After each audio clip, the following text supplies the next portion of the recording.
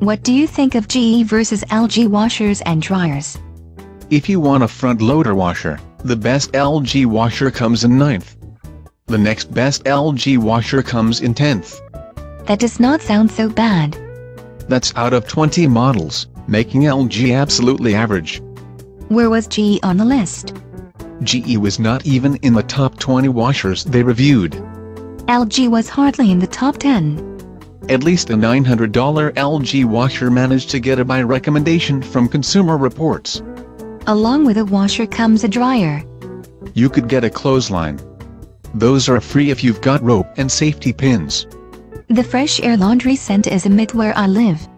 I'd get soot, smog and allergens galore if I try to use a clothesline. If you are looking for an electric dryer, GE had the second best one according to Consumer Reports. That's pretty good. How was LG's rating? The best LG dryer came in 5th. A few other models came in 10th, 12th and 13th, but all were recommended.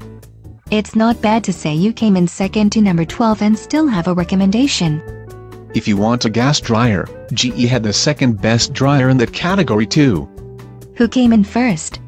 Samsung for gas dryers and electric, if you can believe it. I know Samsung's fridges and dishwashers link like crazy. But their music players are hot, so maybe they can make a decent dryer.